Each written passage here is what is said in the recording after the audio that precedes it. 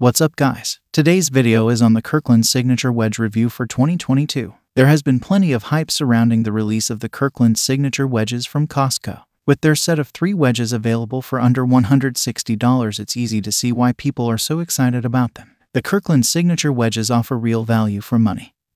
But are they worth the reasonable price tag? Let's find out. I walked into my closest golf store recently and realized how expensive wedges are getting. A single wedge can cost upwards of $200. I like to replace my wedges as soon as the grooves wear out, and I've got 3 in my bag. It's safe to say that I'm scared my next new set is going to hurt my wallet. The Kirkland Signature Wedges hit a really affordable price point, naturally. This will turn the heads of golfers who replace wedges frequently but don't have a tour pro's budget. When it comes to golf clubs, price isn't the most important factor I consider. I need to love the look and feel of the club I'm using. Looking down at a club I don't like kills my confidence, so it's key that I like what I see at a dress. So, are the Kirkland Signature clubs an average set of wedges that offer good value for money?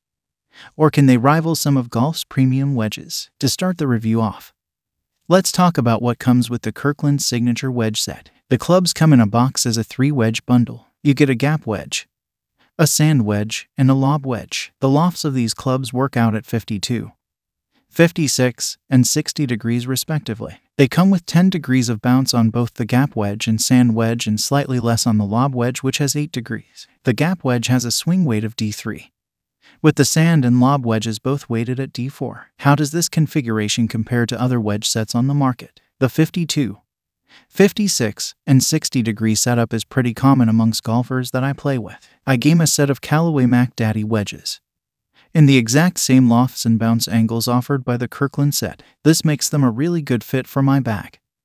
My pitching wedge is 48 degrees, so the wedges fit my bag nicely in 4-degree increments. I know some golfers who like their wedges with 50, 54, and 58 degrees of loft. This could be to match their irons and get consistent gapping. Other golfers prefer to use less loft and avoid a 60-degree wedge where they can. Unfortunately, the set is only available in a standard 52, 56, and 60 setup, so if you prefer a 58-degree lob wedge, you're out of luck. If you do shy away from using a lob wedge, but want to try the Kirkland Signature Wedges, I recommend reading our guide to using a lob wedge. Our in-depth article addresses many of the anxieties associated with using a lob wedge and will help you to understand whether the risk is worth the reward. I think the loft and bounce configuration from the Kirkland Wedges will suit a lot of golfers, with many of them already using an identical setup, myself included. With that said, it's a shame they only offer a single set of loft configurations. Performance. It took me a few shots to get used to these wedges. After I did,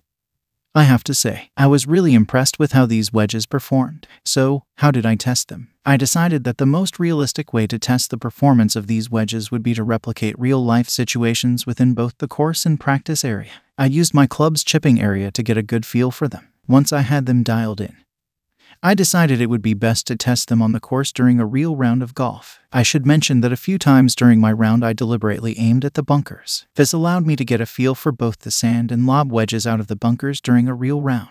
Let's go through my performance findings club by club, starting with the gap wedge. Gap wedge performance. I found that around the greens there was nothing out of the ordinary to report back. My own 100-yard club is a 52-degree wedge, and I like using it for chipping. When I tested the Kirkland gap wedge, it rolled out as much as I expected it would. For pitch shots from 30, 50, 70 yards, and full shots, the distance control was nearly identical to my gap wedge, so I adapted quite easily. I liked the trajectory for my full shots and chipped impressively with this club. Sand wedge performance. Next, we'll move on to the sand wedge. From the bunkers, I was able to use the sand wedge effectively to access back pins. I noticed plenty of spin for the bunker shots, and my chip shots checked nicely too. My own sand wedge is my 90-yard club, and I was able to use the Kirkland sand wedge to attack the green from this range comfortably. There were no major surprises from the 56-degree wedge. It helped me out of bunkers, and I hit the occasional chip shot well. I don't really use my sand wedge that much for chipping, so it's worth noting that when I tested this I wasn't always super confident in my club selection. Conclusion. If you've made it this far, you'll know that the Kirkland Signature Wedges have won me over. They offer everything the majority of weekend golfers would want from their wedges, and at less than $160 for 3 brand new golf clubs, you really can't go wrong. If you're a weekend golfer who wants to treat yourself to a nice set of wedges, These are an excellent choice with a price tag that's hard to resist.